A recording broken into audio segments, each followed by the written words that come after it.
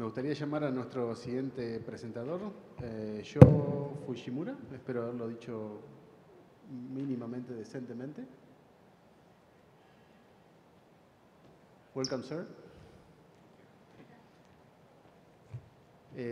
Yo viene de Japón, de la Universidad de Fukuoka, y nos va a hablar de un caso de uso de un despliegue del servidor NTP a gran escala en Japón. The floor is yours, sir.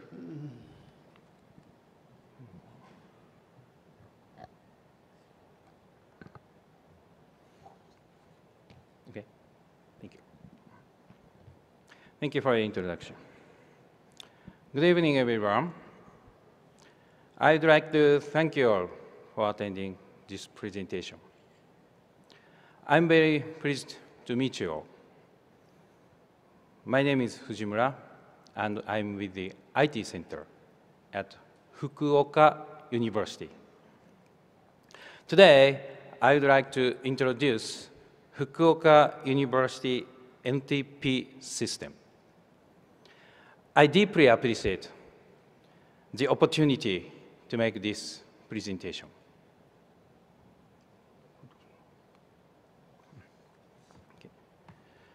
There are 4 main points I would like to talk about in this presentation. Firstly, I would like to introduce Fukuoka University and our objectives. Next, I will outline our university's NTP service and its traffic analysis, why it is so popular in the world, and describe NTP service stop experiment. I will finish the presentation with frequently asked questions and a summary. The presentation will take approximately 25 minutes. Firstly, allow me to introduce Fukuoka University and our objectives. Fukuoka University is a private university which was established 85 years ago. It was connected to the internet in 1993. The AS number is 18148, and the IPv4 prefix is 133.100.0.0/16. The IPv6 prefix is 2405:BE00:/32. It is located in Fukuoka City, Japan. I hope you all can visit Fukuoka someday. We look forward to welcoming you anytime. Getting back to Fukuoka University, it has 9 faculties, 31 departments, 10 graduate courses, and 33 specialty courses. The number of undergraduate and graduate students total 20,000. It has 3 university hospitals and 2 attached high schools and 1 attached junior high school. Today, I would like to talk about 3 objectives. The first is I would like to share the current status of Fukuoka University public NTP service with you. The second is to ascertain the reason for the increase in NTP traffic. Because we are troubled with a lot of NTP traffic.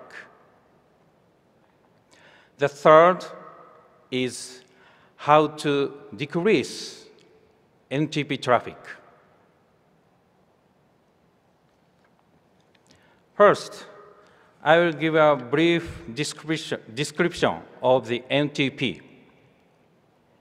NTP stands for Network Time Protocol. and it synchronizes clocks over the internet. The packet sizes are small, averaging 90 bytes. Both the transmission and the reception packets are same size.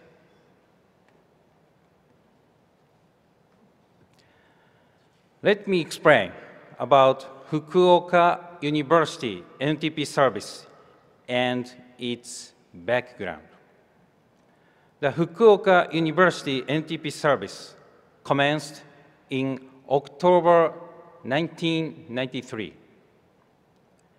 It was the first public NTP service using GPS in Japan, and the IPv4 address was 133.100.9.2 and 133.100.11.8. However, the 133.100.11.8 has already been terminated because its traffic is very little compared to 133.100.9.2. After the service commenced, access volumes increased.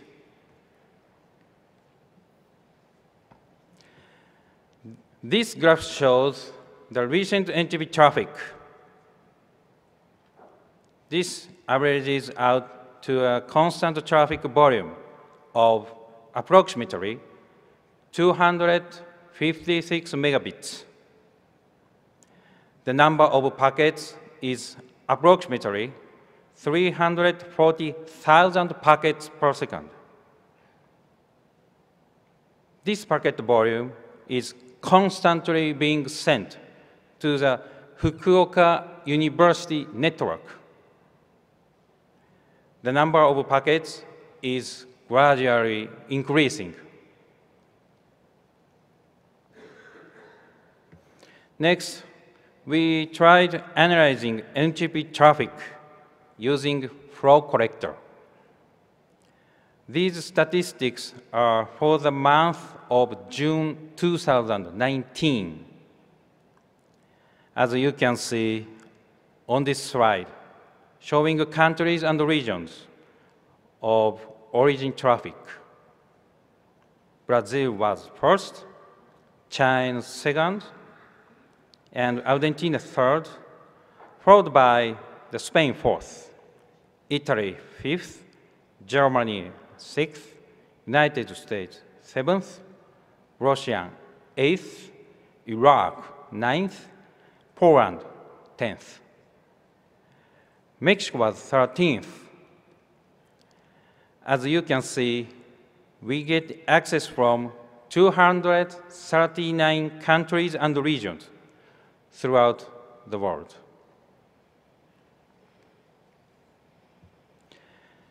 This chart is of the previous statistics I showed, but limited to RACNIC countries and regions.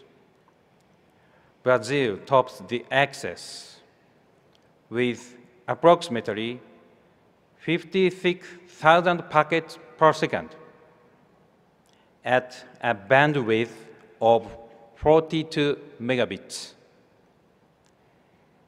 In second place is Argentina, followed by Mexico third, Ecuador fourth, Chile fifth, Bolivia sixth, Costa Rica seventh, Colombia eighth, Uruguay ninth, and Paraguay 10th. I also have statistics of AS numbers.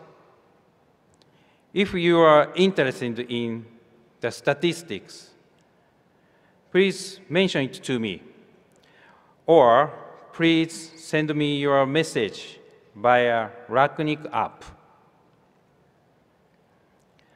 I would like to discuss it with you individually later.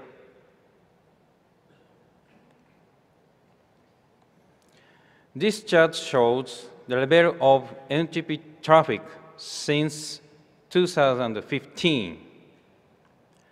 In 2005, it was 900 packets per second, where now it is about 332,000 packets per second. As you can see, traffic is ever increasing.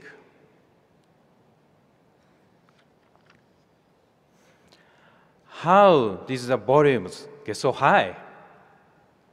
One theory is thought to be network device manuals. Allow me to show you one example.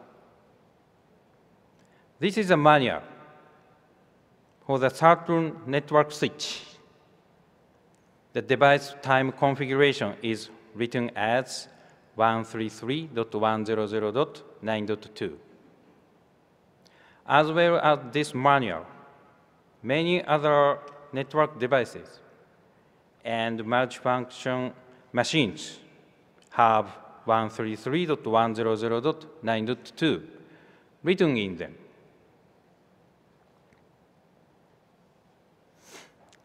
A number of devices have the Fukuoka University NTP server address as their default. The devices which have this setting are Linux and BGBox, household use broadband routers, and wireless LAN access points. Others include web camera firmware, which had 133.100.9.2 as the NTP server in its factory settings.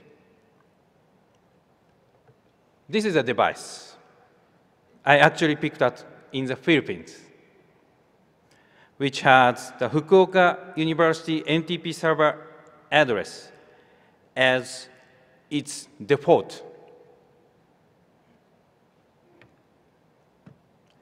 However, I think you can say it is the tip of the iceberg, and we haven't found the actual cause of the traffic yet.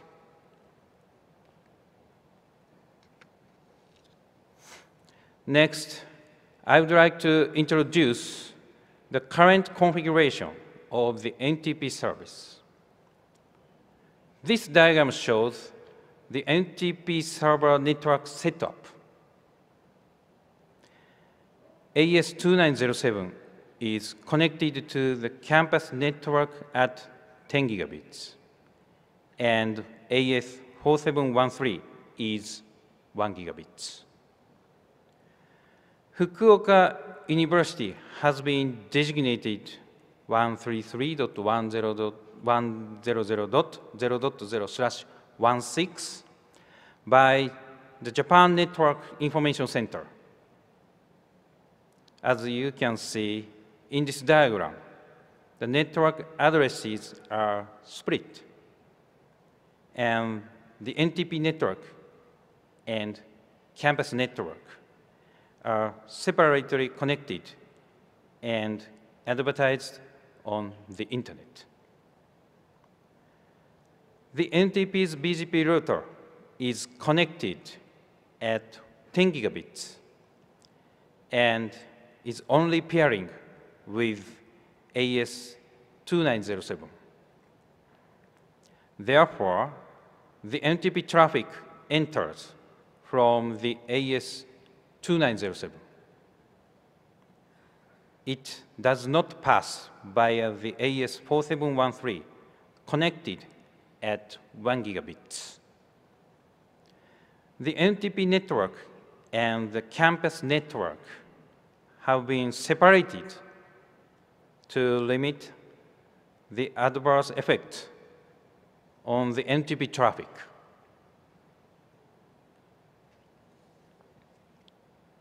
What do you think when you see this network setup?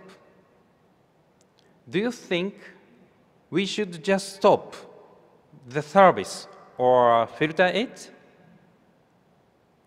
there's a reason why we can't just simply stop the service. Now, I will introduce why. We conducted an experiment to see what would happen to traffic if we stopped the service. The experiment was conducted for 8 hours. We terminated the service by disposing of all the NTP packets sent to 133.100.9.2. This graph shows the results as soon as the service was stopped. The number of NTP packets jumped to a maximum of 950,000 packets per second at about 740 megabits. We would see an increase of 500,000 packets per second at 500 megabits from normal traffic. This experiment showed that stopping the service would result in an increase in traffic.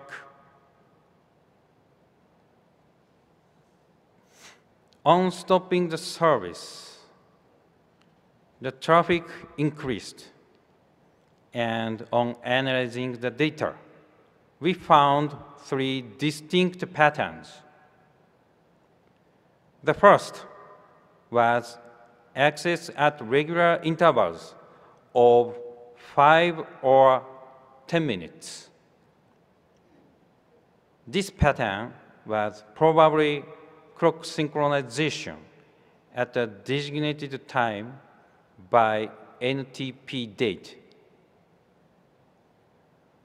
We speculate that the NTP date command in cron will send a packet at specific intervals. The second pattern is access at specific intervals. This is probably by NTPD or similar clock synchronization software. The third pattern is the retry, which comes at increasingly shorter intervals. When there is no response to an NTP request. The retry interval is a cause of increasing traffic. We have never heard of this kind of implementation, and I believe it is important to find the root cause. If anyone has heard of this type of implementation, I would like to discuss it with you individually later. So please mention it to me.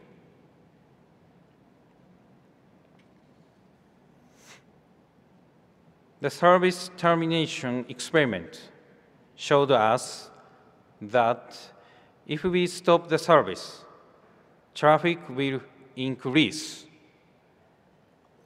Because the service was stopped for only an 8-hour period, we don't know how high traffic may have increased. In the future, we would like to conduct another such experiment over a longer period of time to collect data. Therefore, we discovered what will happen if we simply terminate the service.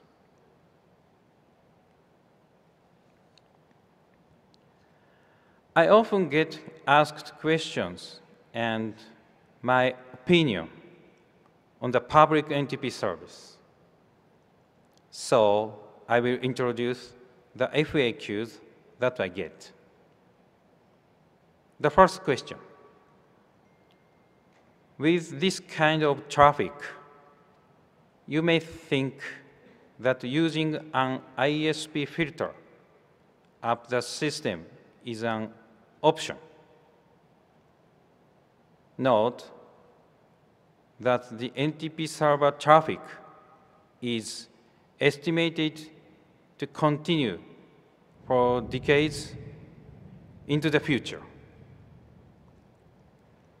Perhaps traffic will never end as long as IPv4 exists in this world. If so, then the filter must be maintained for as long as, and we will have to keep estimating how much traffic there is. Unfortunately, there is no such long-term maintenance filter at any ISPs in Japan.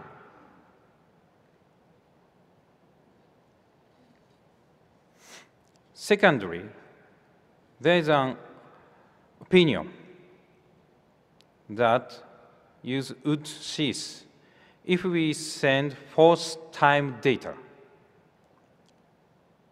This is technically possible, but it would have a great impact. An incorrect time would affect the end user the most. Many processing operations are based on having correct time, and it is a standard for machines which have multiple time zones. Sending an incorrect time may have an impact around the world, and it is not something we should be doing.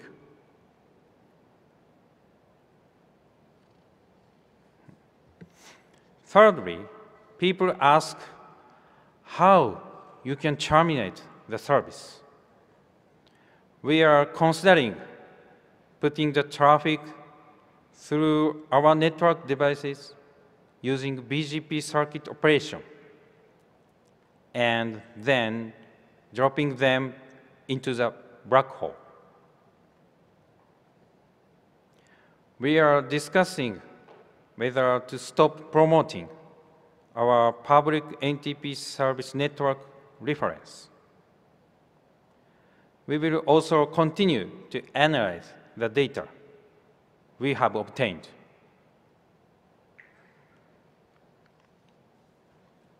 So, allow me to present my conclusions. Firstly, let me summarize. Fukuoka University's public NTP service receives approximately 340,000 requests per second. The number of requests is still gradually increasing. Requests come from countries and regions throughout the world. The Fukuoka University network does not desire any increase. And even if we cease NTP service, huge volumes of retry requests will be generated. Next, I have a request of everyone.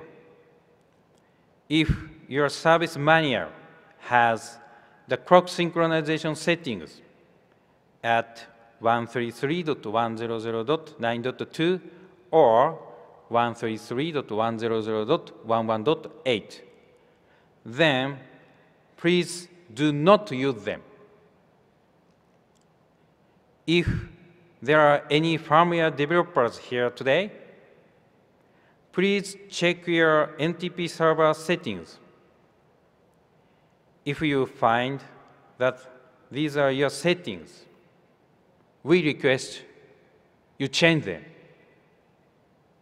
Please do not use 133.100.9.2 or 133.100.11.8. And if there are any manual creators here today, please check your NTP server setting notations. If you find that these are your settings, we request you change them. Please do not use 133.100.9.2 or 133.100.11.8. If you know any firmware developers or manual creators, tell them about today's presentation.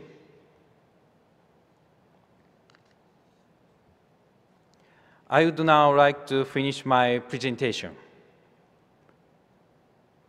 We would like to find the cause of the increase in NTP traffic and reduce it. And eventually, we would like to stop the public NTP service to the world as soon as possible. We look forward to your cooperation in our endeavor. Thank you all for coming today. Thank you.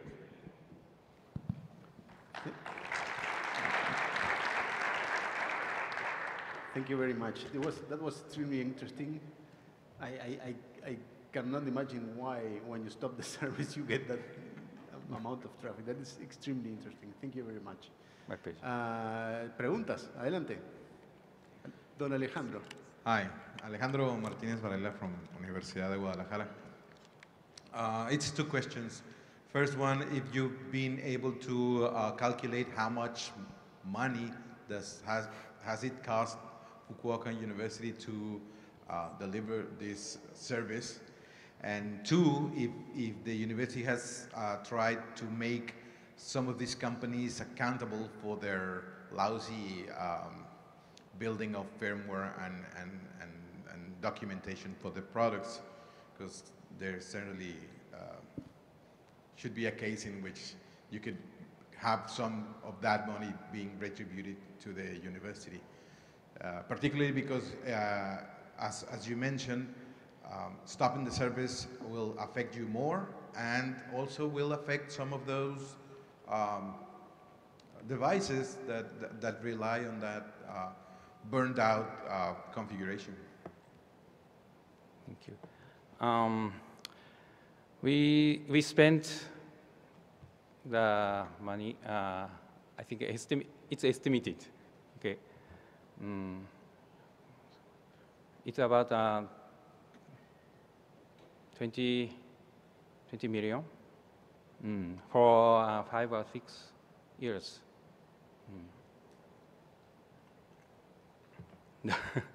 Yes. So we don't have enough budget now. So we would like to stop the service as soon as possible, I hope.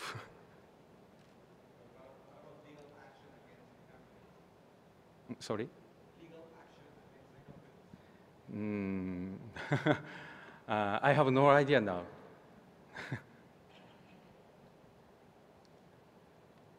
Pablo Fritz from Kawase. I think this is a nice for us example of what happens when one doesn't use in his manuals the IPs designed to be used in the manuals. But I think each ISP represented here could give you some answers. I come here to say something. The traffic increase is expected. I think if you didn't reconnect, you would get 30 times the original traffic. Each good implementation of NTP does tail off. So it first starts requesting each, I think, 64 seconds, and then increases the interval. So if you cut the service, you will get, after each timeout of one request, the next request will be faster. So you will get, I think, 30 times the traffic. What one will do as an ISP is moving the NTP servers to another prefix and stop advertising it. I think that is the fastest and best answer. You will immediately stop the traffic. No one will get the traffic if you request your provider to stop it. The provider will pay for the traffic, but you not. If you stop advertising it, there is no more traffic. And when an end user receives a new device and tries to make it work, it will see it doesn't work, will call the provider. The provider will say, yes, you need to use another IP, give them another IP, and after 6 months, 1 year, they will change the manuals and change the default configuration. So you need to mark this prefix as do not use in the next 10 years, or give it back to the, to the organization that gives you the prefix. And after some time, you won't have any traffic anymore. Thank you. Gracias, Pablo. No tenemos tiempo para más preguntas. Disculpas, estamos muy atrasados. Do you want to make any final comments? Joe? Do you want to make any final comments regarding that observation? Just this device has 133.100.9.2, but under web console, this device. But we cannot change the NTP server IP address. No, no setting on this device. We cannot change. Muchísimas gracias. Thank you very much. Aplauso. Thank you.